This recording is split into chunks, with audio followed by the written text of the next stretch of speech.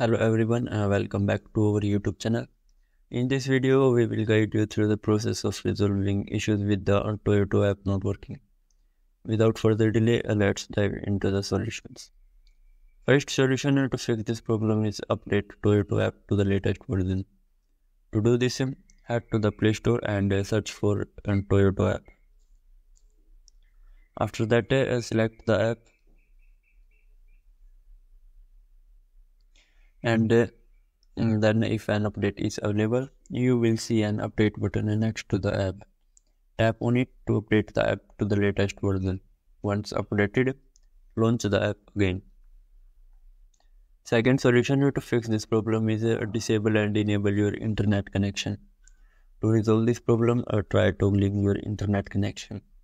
For that, head to the control panel of your mobile phone and then turn off mobile data if you are using it for 5 to 10 seconds.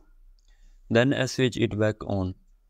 For Wi-Fi users, turn off Wi-Fi for the same duration and then turn it back on.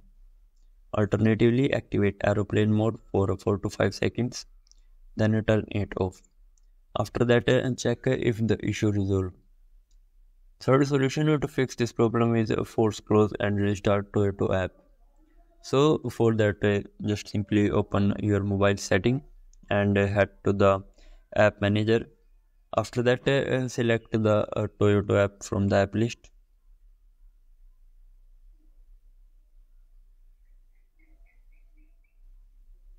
And then click on force stop from the bottom right corner.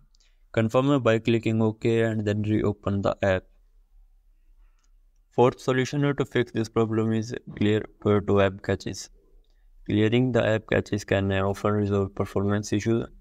To clear your Toyota app caches, go to your phone setting and come on the same place.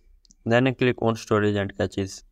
After that, click on clear caches to clear the Toyota app caches. Fifth solution to fix this problem is uninstall and reinstall the Toyota app. If the problem persists, uninstall the Toyota app by going to Play Store, searching for the app and selecting uninstall. Once uninstalled, reinstall the app by clicking on the install button. If none of the above methods work, the issue may be a Toyota app server is down.